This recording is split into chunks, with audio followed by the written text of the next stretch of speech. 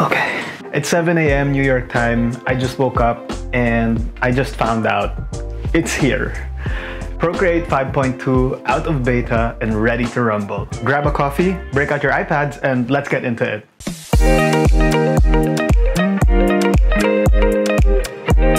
What is up, guys? Andrew here and welcome to Comic Booker. All things comics from a creator. I'm gonna do a quick intro, but if you want to skip ahead to each new feature, I'm gonna put little chapter links in the description. Ever since I moved to New York, the art program that I've used the most by far is Procreate. I mean, I love Photoshop and Clip Studio, but when you spend half your day out in the world commuting on buses and trains, Procreate feels like it's the most ready-made for immediate portable art making. There's something to be said about its sleek, minimalist interface. It doesn't clutter up your screen with menu bars and windows. It gets out of the way and lets you get down to drawing immediately. The downside to that minimalist interface is that Procreate has a lot of features that some people never realize are there, since they're all hidden behind menus, gestures, and preferences. So every year, when Procreate does an annual update, I like to go over all the new features they have and familiarize myself with them. Let's get into it. Alright, here we go. This is Procreate as it is in my current state, and we are on the 5X 8 build. Now I'm gonna go to the App Store. Here we go. Update. Oh boy, these things always take forever. I'm so excited. Let's go, let's go, let's go. Ah, there it is. Okay, let's do this. Open. There's a what's new up here. Let's check that out. Ooh. And you can download a model pack, which is kind of cool. They have loaded us up with some cool sample 3D models. So the first feature, obviously, is 3D model painting. Not 3D modeling. I feel like that's coming eventually, but it's really cool. Like, it's just like Procreate. You can, you know, pinch to zoom and do all that usual stuff, but with one finger you can rotate the model now and do all sorts of cool stuff. So let's see. It says tap to select mesh. Tap to select mesh. Tap to select mesh. Oh, cool. Okay. All right. I'm gonna use the shader. Let's grab a really cool color and start painting on this. That's pretty great. And to do it, an accent color like that. It feels really intuitive. That's what I like about it. You don't have to think too hard and it does what you think it should do, which is great, you know. I really like how they make things such that it's just second nature. Like, a child could figure this out really quickly. So that's 3D model painting. It says there's something to do with material brushes, so let's look at that. Materials is a whole section here. So let's try this Blackwood. I'm gonna use something crazy like that. And it seems to be like adding a bit of rust or distress to the image.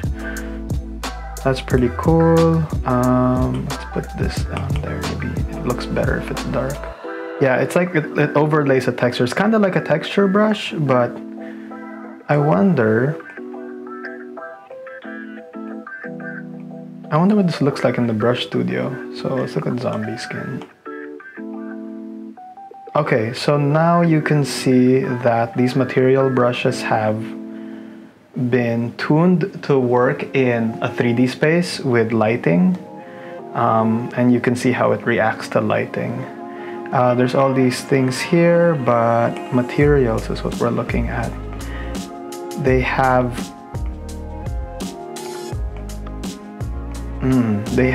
options for metallic, the metallicness of it, and I guess it's going to increase the speculars and the reflectivity of it. Yeah, look how much more it catches the light. And then here is the roughness, and I suppose because this is zombie skin, we want it to be like really gross and rough. And change the scale. I'm sure you can change the sample as well. And I can import a photo. I have all these cool photos from Comic-Con. Let's throw this page I drew in. There we go. Done. And that should kind of add to it. Yeah, I can kind of see the drawing in there, here and there. Okay, I'm just gonna press cancel. And that's that. All right, next up is a feature called Lighting Studio. And if you're in like a 3D model like this one, and we go into Actions, you'll see a 3D tab over here. It shows Show 2D Texture, which, you know, you can paint over that. Paint through the mesh. I don't think I can do that right now. And you can edit lighting and environment. And it sets up all these cool lights here that you can mess with. You can make this red, increase the intensity of it, just how bright it is, to make this a cool light. Increase the saturation, and increase that. And you can see, especially here on the wheel, right? The lights I've set up are reflecting on the 3D model. So it's doing it properly. Although I will say it's kind of weird that this light here is shining through the skateboard onto the wheel. Like, that's not how I think it would behave, but you know, there's only so much you can do. It's calculating a lot of complex things at this point. It's pretty great. You can also add more lights and then move them around at will. And that's pretty cool. If I can maybe get, I don't know, maybe I should sculpt like a human model. This could make really good reference for like if you need like an extreme lighting situation, or you know, want to shade things properly. Using the 3D on this might be really helpful. And everything's just so flowy and intuitive. I love that. You can even change the environment. You can make this sunrise, beach, mountain. I'm not sure what that's doing. I don't see no mountains here. Maybe they just mean like the general color scheme of that environment. Daytime. So it's cool light. Savage. If you're in the savage planet of Sakar. I'm not a big like 3D artist. I'm more of a 2D artist, so these features are cool. They're nice little things to play with, but I don't really see a lot of use cases for myself, at least with this feature. The other features though, well, let's get into that. Let's talk about Page Assist, which is the most exciting feature for me. Previously, I would have to, if I was gonna make like a comic, or a storyboard, or just lay something out. Here's like a little Instagram comic I made just for online. And what I did was I had to make, you know, each individual page and then draw them out on separate files, which was cool, you know. That's pretty fine, but not as efficient or as intuitive as I would like. So now they've added something which I feel like is geared towards comics artists, right? And it's called Page Assist. And if you go into Actions here and flip on Page Assist, suddenly you'll get this new tab here at the bottom, which is really cool. Basically, it makes every new layer into a page. And what's cool about this is you can group layers together. So I've grouped all the layers into one group, which is great. Handy, you can treat it as if one file on its own. And then if I just press plus or press new page, suddenly I have a new page. So I can be like, okay, that's the first page. And then the second one, I want to see him moving through a dense wood.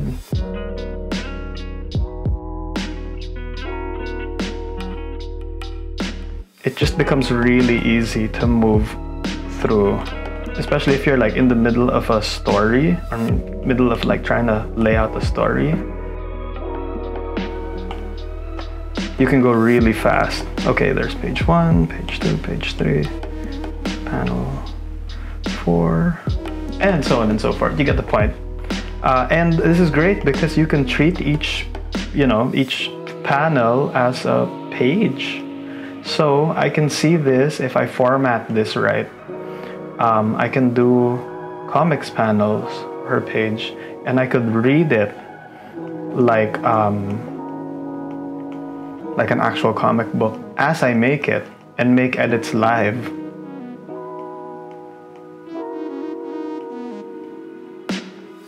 I can just jump back and forth down here, and it feels really seamless. So I can see this like being perfect for someone like me who likes to make comics. And if you also just are laying things out, it's super easy to go into this and jump back and forth page by page. Also, what's great about it is since you can group it, right? Here I am on the last page. It retains that page info. And if I wanted to do live edits, let's say to refine this drawing, I want to make the line straighter, like that. It gets really easy to go through permutations. So I think this is going to be really handy. The cool thing about this too is when you're done, right, you have all of that, you can export it as a PDF. Good, better, best, best. And that'll just like, you can just save to files. Save, save. Next up is a big quality of life improvement. They've added color cards to the palette menu, and you can see it up here. It's compact and then it's cards. So this is really handy because now you can just see the name of the color. And for me, that's easier to register, and like what I'm doing. Let's say I needed that particular pink red to recolor this whole image. That's what it would do. And I like that you can sort of, when you can put a name to a color, you can go back to it over and over. You can just sort of manage your color palette more thoughtfully. And now it's so funny because I didn't even know the names to some of these things, and it's just throwing names on them, which is great. Next up, some cool stuff with brushes. So first off, they put a new menu in the brush library called Recent Brushes, which is great, especially if you're like me and you have like a metric ton of brush sets that you've bought or downloaded. Having your most recent ones up here helps you just get to what you need super fast. On top of that, they've added a whole section called Stabilization. And before we've had Streamline before. I never really turned this up, but it makes your line much smoother and helps to compensate for jitter and stuff like that. But now they've also added a whole thing called Stabilization, and it really makes for much smoother lines. It's actually pretty crazy how much more smooth this is. It looks almost like a vector drawing, So if you need that aesthetic, I can see this being really useful for lettering, especially if you're doing like really complicated, beautiful cursive and stuff like that. The stabilization is going to be amazing. One more thing with the brushes, which I really like, sometimes I change my line weights a lot, and it's hard for me to sort of figure out how to get back to it. Sometimes I'm using just like 2 line weights like this and that. And previously I'd have to just, kind of work my way through this slider here and figure things out. But now you can see a percentage, which is really helpful. And on top of that, you can just hit plus. Let's say this is, this is the line weight you want to keep. And you'll notice it keeps a little tab there which is really cool. Let's say I needed to do little detail work here. I'm gonna do some hatching, like that. And I'm gonna hatch again later on, so I'm gonna save that. But now I wanna go back to like my contour line weight. It's super easy. Just sort of work back to hatching, like that. And you'll notice as I drag up and down, it snaps into that same brush state. Super helpful.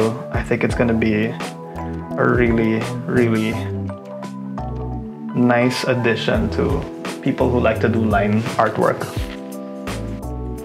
They've also done some tweaks to adjustments. So here, let's say I had to do, here's the adjustments palette. Before, when I used to do hue, saturation, brightness, it would always make me choose between layer and pencil, and I would always go for the layer option, never really on the pencil thing, even though I thought it was a cool option. Now it just defaults to this, and I can mess with the hue and saturation and brightness this way. It just kind of goes, applies through the whole layer by default, which is a nice quality of life change. Let's glitch out Mr. Alex Summers here. I love this effect, I swear. It's the best thing from the 5X update. There. Let's put some Kirby dots all over him.